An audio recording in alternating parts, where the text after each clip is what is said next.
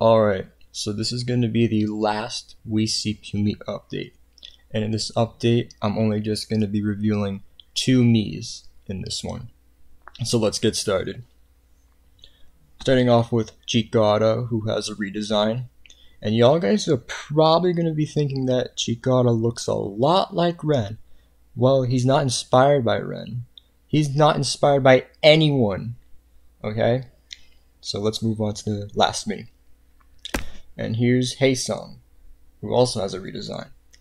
So, like I said with Chikara, y'all guys are probably going to think that he looks like a mix of not only just Ren, but Tatsuaki. So, once again, I know I keep saying this, he's not inspired by anyone. Okay? So, that wraps up the video. I hope y'all guys enjoyed. And I know, like I said before, I will be doing tutorials on this just before I end the video.